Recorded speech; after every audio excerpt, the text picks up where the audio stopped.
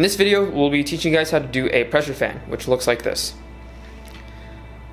So before you try learning this move, make sure you know how to do the thumb fan and the spring, because we'll be utilizing some of those mechanics here.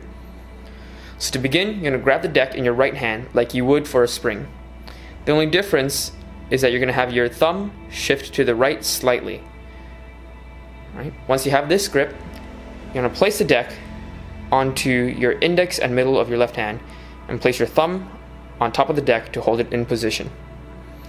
Once you're here, you're going to use your right hand to pivot the deck inwards using your thumb as the pivot point until you contact the flush between your thumb and your index.